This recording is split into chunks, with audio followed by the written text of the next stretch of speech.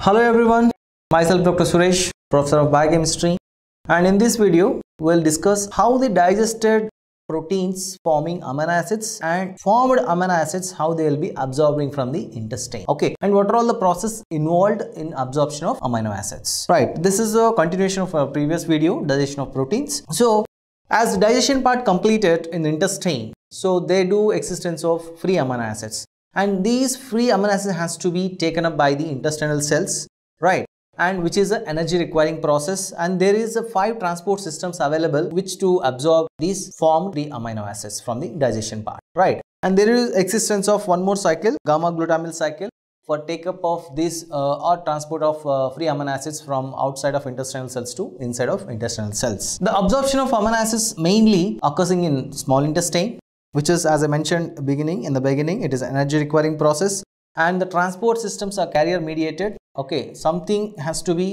carry these amino acids. They as such, they themselves cannot be absorbed into the intestinal cells, or they are energy dependent, as I mentioned, ATP sodium dependent import system. So that means if sodium is going inside, like if this is a intestinal cell, okay, so there is a symporter. So one way sodium is going inside. So along with sodium, amino acid has to be go along with the sodium. So this is called symport mechanism. So there are 5 different transport mechanisms or 5 different carriers for different amino acids, because there are 20 amino acids do exist. As I told you, 10 will be synthesizing in the body coming from the diet, right? So it's not necessary that all the 10 amino acids has to be synthesized. Okay, they also may present in the diet, right? There are 5 different carriers. First carrier is for neutral amino acids such as alanine, valine, leucine, methionine, phenylalanine, tyrosine, isoleucine. And for basic amino acids like lysine, arginine and cysteine, one more transport system. And for amino acids like proline and glycine, there is another transport system. For acidic amino acids like aspartic acid, glutamic acid, there is a separate transport system. And for beta amino acids like beta alanine, there is another set of transport mechanism available for their absorption. So intestines and kidney tubules. So what I said, intestine is a one organ where amino acid digested part of proteins forming amino acids, and these amino acids will be absorbed. But other organ, kidney, what is the function of kidney? Kidney is a organ which eliminates the waste products. Okay, so this function alone will not make kidney a unique organ. Okay, so along with the elimination, it has to know the difference between waste product and useful product. So amino acids are useful to us, so it shouldn't allow these amino acids to be excreted. So it has to take up, that means reabsorb the useful substances such as amino acids from the circulation. Okay, so for that there is a transport mechanism available for neutral amino acids specially. Okay, that is by gamma glutamyl cycle or Mr cycle. Okay, so here for this Mr cycle, the main tripeptide, that is glutathione. Okay, gamma glutamyl cysteine glycine. The chemical name of glutathione is gamma glutamyl cysteine glycine. It is a tripeptide. Why tripeptide? You see the name, chemical name, gamma glutamyl cysteine glycine. Glutamic acid is there, glycine is there, cysteine is there. So all are in linkage. And SH, so glutathione always represents TSH. So SH represents sulfohydryl group, and sulfohydryl group, free sulfohydryl group present in cysteine. Okay, indirectly indicates the presence of cysteine in the glutathione. Okay, so that means already this glutathione is having 3 amino acids. Okay, this glutathione is helpful in Mr cycle. So what happens in Mr cycle? Once this glutathione enters inside the cells, it will be broken down to free amino acids, and the net result is transfer of amino acid across the membrane. Next, in diagrammatic representation, here you can see here, this is a cell outside and this is cell inside. Okay, so what happened when glutathione enters here? Okay, because of the enzyme, I mean like or the transport, not enzyme, it is a transporter mechanism, gamma glutamyl transferase. Okay, so here what is happening here, when amino acid is coming from outside to inside, this glutathione will take up the amino acid. Okay, when amino acid is coming from outside to inside the renal tubule cells, okay, it will take up that amino acid. This glutathione, once it take up the amino acid, it will be converted into cysteine glycine and glutamyl amino acid. That means cysteine glycine will be separated and glutamyl amino acids will be separated, and the cysteine glycine will be splitted to glycine and cysteine. Okay, I'll tell you what is the fate of this cysteine and glycine. And now this glutamyl amino acid will be, again what it will do, it will be take off its amino acid whatever it is accepted.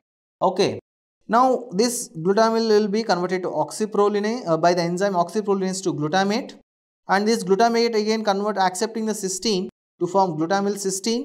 So here amino acid taken up by glutathione, and this glutathione splitted into two parts. So as I told you, glutathione is containing 3 amino acids. One amino acid will be out of the glutathione to form glutamyl amino acid,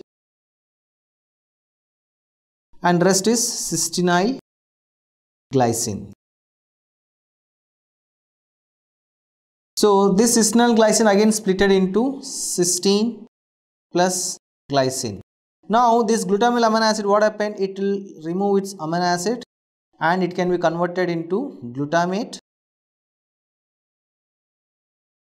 So by the enzyme oxyprolinase, the enzyme, remember this is the main enzyme required. Okay, oxyprolinase, it is an energy dependent, ATP is required. Okay, so this glutamate again takes up this cysteine to form glutamyl cysteine, and again this glutamyl cysteine takes up the glycine to form glutathione by glutathione synthase. Again here there is a involvement of ATP. So total of 3 ATPs are required here. Okay, one conversion of glutamyl amino acid to glutamate, there is a requirement of 1 ATP, and glutamate to glutamyl cysteine, it is also energy dependent, ATP is required, and again glutamyl cysteine to glutathione formation, there is 1 more ATP. So total for Meester cycle to happen 3 ATP is required. Okay, 1. So that's what amino acid transportation across the membrane is energy dependent. Once amino acid is coming inside, it required 3 amino acids if glutathione is involved, especially in renal or renal tubular cells. So dipeptides and tripeptides can enter the breast border of mucosal cells. They are immediately hydrolyzed into single amino acids because these dipeptides and then tripeptides are present on the intestinal mucosal cells, or breast borders of intestinal mucosal cells. So once the moment these dipeptides are coming, simultaneously broke down, formation of amino acid, they can be easily transported across the membrane into the intestinal cells. So then they will be directly transported into portal vein. They are immunogenic, causing antibody reaction leading to food allergy. So that's what sometimes what happened. See, these dipeptides and tripeptides, they will escape the digestion, directly enter into portal vein. So that's the reason people who are they are allergic to peanuts. So what happened? This is a proteins present in the peanut. So they cannot be completely digested. So these dipeptides or tripeptides, they easily enter into the portal vein. They causes itching and allergy reactions because they are immunogenic, causing antibody reactions. So now we'll discuss the deficiencies related to the absorption of amino acids. So the main thing is the deficiency of enzyme 5-oxyprolinase leads to oxyprolinuria. Okay, so what happens here? Oxyprolinase is an enzyme which is involved in converting glutamyl amino acid into glutamate. So because of the deficiency of this oxyprolinase, there is a what happened? Glutamyl amino acid will be there, and this glutamyl amino acid will be excreting in the urine, causing oxyprolinuria. And allergy to certain food proteins like milk, fish is believed to result absorption of partially digested proteins, okay, which escaping the breast borders of intestinal cells and directly entering into portal vein. And defects in intestinal amino acid transport systems are seen in inborn errors of metabolism such as Hartnupp's disease, where in Hartnupp's disease the transport mechanisms which are not available, especially for aromatic amino acid tryptophan. Okay, Hartnupp's disease is because of inability in absorption of aromatic amino acid tryptophan. And immunoglycinuria, and same way the mechanism or the carrier which is defect in transportation of glycine, so glycine will be excreted. And cystinuria, so this is the one you have to remember. So if cystinuria, if cystine is going along with it, so you have to remember this code word coal. So ornithine, arginine, lysine.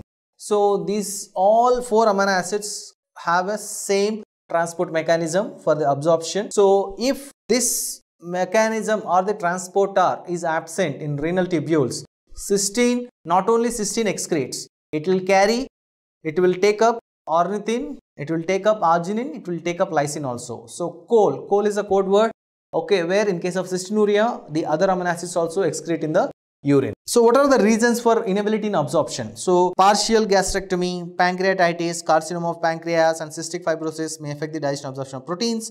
Protein losing enteropathy, there is an excessive loss of proteins through gastrointestinal tract. So these are all the defects related with the absorption of proteins, reabsorption as well.